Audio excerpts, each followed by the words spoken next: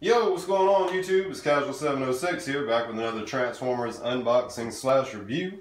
Today I'm covering Transformers, Power of the Primes, Autobot, Dinobot, Slug. So as we take a look at the packaging here, we have Slug in his Triceratops mode, breathing fire at somebody. We got the toy right there. Got his accessories, his chest shield, blaster, and his gun here. Down here it has age 8+ in 3 different languages. Transformers going up the right side, and the Transformers Generations logo. Right here we have a picture of the toy in the Triceratops mode right there. Alright, now around to the back of the package. We have him again in his robot mode here. We have him in his Triceratops mode. It says it's going to take about 12 steps to change him from his robot to Triceratops and vice versa. Over here, they're showing the Power Masters, which are basically the same thing as the Titan Masters. They just hook onto the chest shield here, powering up the character. Right here, they show Slug with Micronus attached to his chest plate there. And in the top left-hand corner, we have a real quick bio. The bio reads, "How will the hot-headed Dinobot warrior wield the power of the primes?" Alright, so since we took a look at the packaging, we're going to go ahead and open this up and get to the good part. Alright, so out of the packaging, we get a couple of familiar things. First of all, we get these art cards. They're sticking with the tradition of these little collectible cards that they've been doing since the Combiner Wars figures. Actually, they might have been doing it on Generations, I can't remember. Now, the card has really sick artwork of Slug in his Triceratops mode, breathing fire at somebody there. It's got Power of the Primes going up the side. Now, I actually got an orange card. There are variations of these cards. There's 12 different variants for each figure.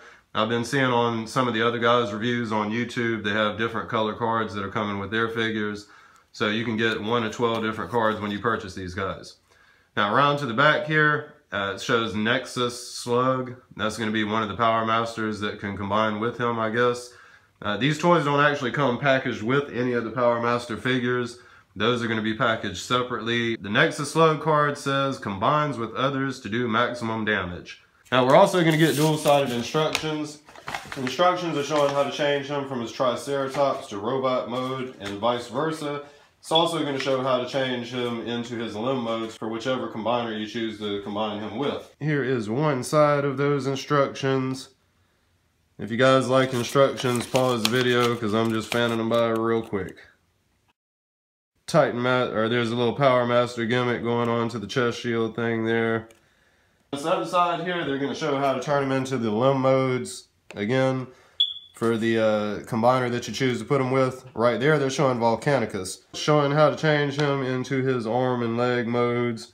Again, I'm kind of just fanning these by fast, so if you like instructions, you're going to have to hit pause on the video. That's it for the instructions. Now, looking at the actual figure and weapons, I guess we'll start with the weapons first. You get this little blaster here. His blaster, of course, is displayable in his hand, just like that. And then, of course, he's also going to have these little 5mm ports on the side here. So if you wanted to, you could have him side wield the gun on the side of his arm, kind of like Megatron. They're also coming packaged with these things here. Now, these are actually hands and Power Master Combiner thingamadoodle bobbles. Now, that's displayable on the chest here. Now, these things, if you dig your fingernail in, you can pull it out. It's just a little placeholder. Like I say, we're not actually getting any Power Master figures with these guys.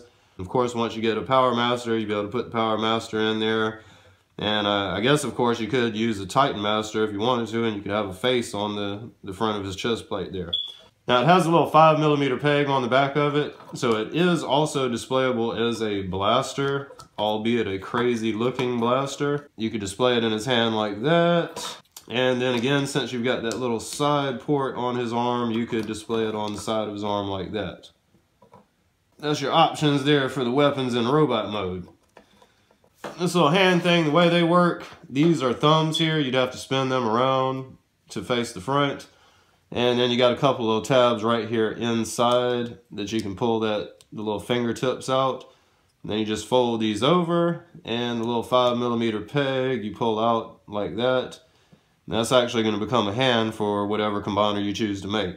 Now, a little weird, you got 2 thumbs with these guys. I actually prefer the Combiner Wars hands since they only had 1 thumb. I think they were a little more innovative with that. looks a little bit awkward. Putting the weapons off to the side real quick, taking a look at the actual figure himself. Now they did a pretty good job with updating him. I like the way he looks. His joints are nice and stiff here. But I guess if I had any request or any complaint about these things, would be it's kind of like a matte gray, and then this is like a matte gold down here. It would have been really cool if these were like super high chrome, kind of like the original Dinobots were. But instead you kind of get this matte gray thing going on. Now going through his range of articulation here, he's got a couple of ball joints up at the shoulders, so you're going to be able to get some high lifts there. And of course you'll be able to rotate the arm all the way around.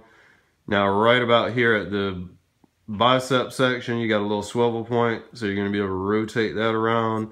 And then you got a nice stiff ratchet joint that's going to double as the elbow there. So that's how you do that.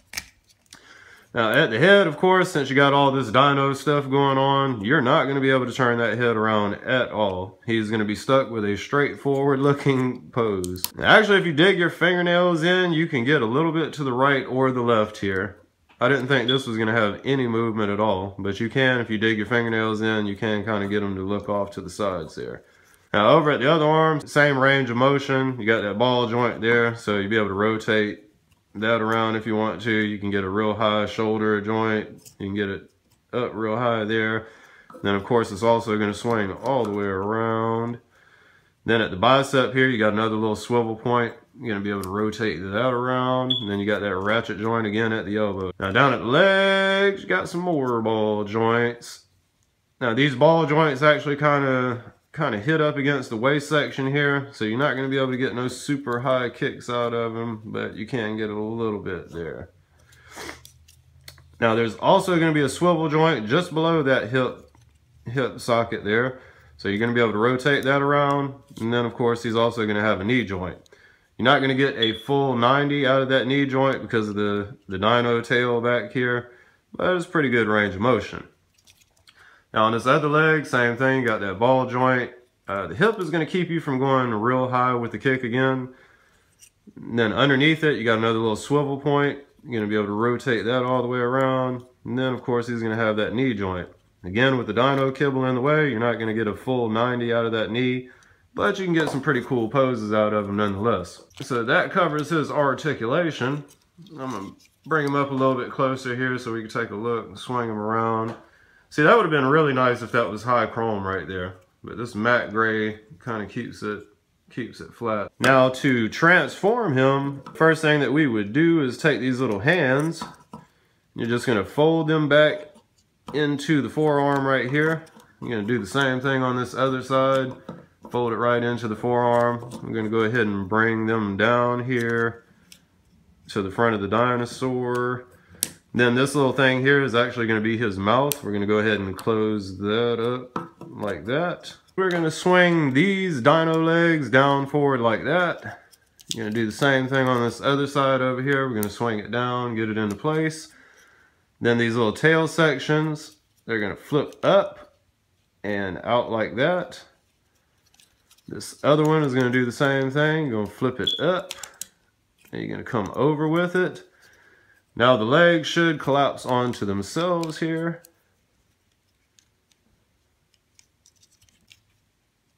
Alright, we're going to do the same thing with that other leg. We're going to bring it up there, and these tabs right here on the back are going to kind of click into there.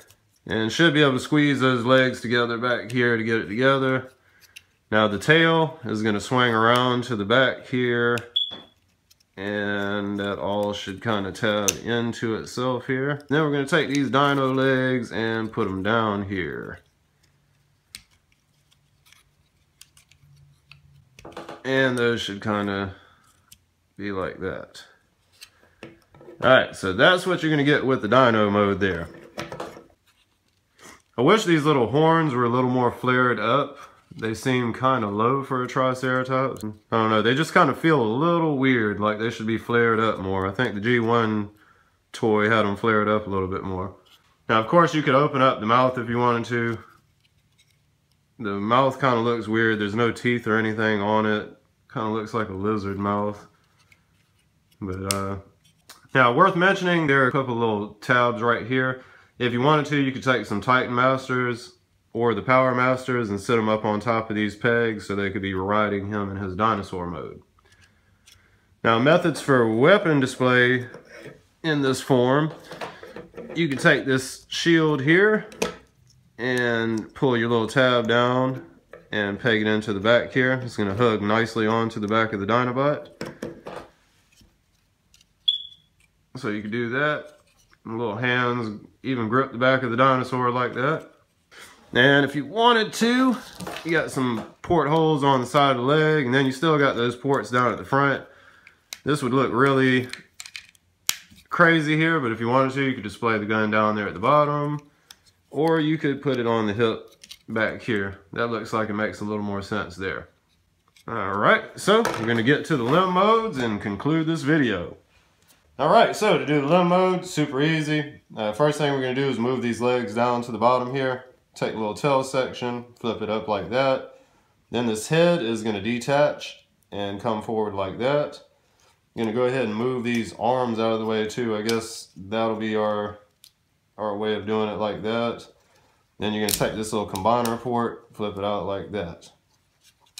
So that's what you should end up with for a leg mode, for whatever gestalt you choose to combine him with. Alright, now the arm mode, we're going to go ahead and move these legs out of the way real quick. Then we should be able to fold the tail back off to the side kind of here. And we're just going to extend everything like that. And we're going to pull the tails up here.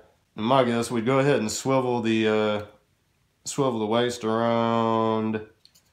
I think that would look better probably, and it would give you more range of bend. So you do like that, and then you take the little combiner port here, turn it to the side, and that's going to be the limb mode. Now, last touch, you take the little hand here, pull the 5mm peg out, and it's going to tab right into there. So that would be what he looks like as an arm for whatever gestalt you choose.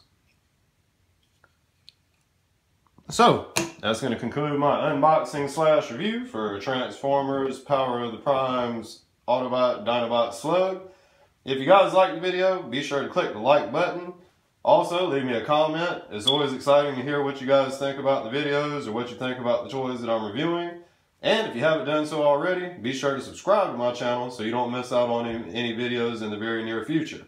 With all of that said, again, I appreciate the view, guys. Casual706. Out.